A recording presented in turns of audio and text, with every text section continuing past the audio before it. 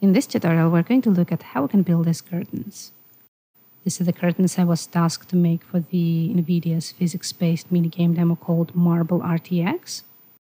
The demo was revealed during the GTX 2020 virtual keynote, and you can find the link in the description. As you probably already know, creating an environment scene set in production is usually a collaborative task.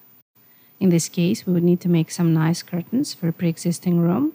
So at this stage, we already have the windows frame ready and the proportions of the room locked. That's all we need really in order to proceed. This tutorial is going to be suitable for beginners, as we're going to cover a bit of interface, navigation, and some basic tools to get you started with Marvel's Designer. In this first chapter, we're going to take a quick look at UI and navigation. I'm going to use Marvel's Designer 8, as at the moment of this recording, I found this version to be the most stable. When we first install Marvel's Designer, make sure that you set your scene in centimeters and choose a navigation style that is suitable for you. You can set that by going to Settings, User Settings, User Interface, change the unit system to centimeters, and under View Controls, you can choose the navigation style that you prefer. Let's quickly go through UI and navigation. There are two main windows.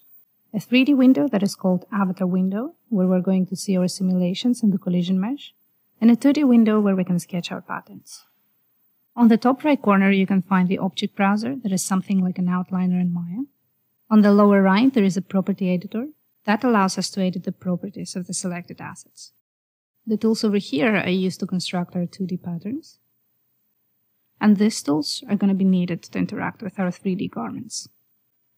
When it comes to navigation, I have set my controls to Maya. So to rotate, I would press Alt and left mouse button. To pan, Alt and middle mouse button. And to zoom, Alt and right mouse button.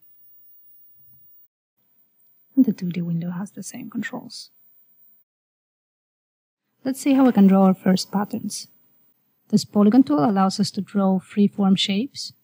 Just click on the canvas to start sketching. To close a shape, simply click on your first point.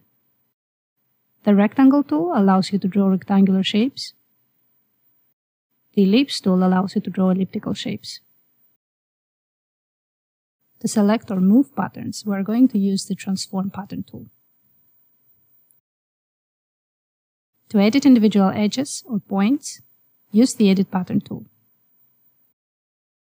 To create curves, use the Edit Curve tools.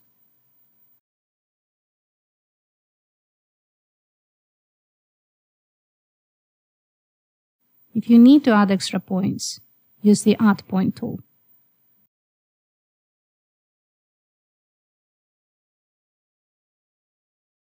Now if we go to our 3D window and press the Simulate button, you'll notice that the fabric starts simulating and being pulled by the gravity. At this point, we can start interacting with the garment by just left mouse clicking and dragging it.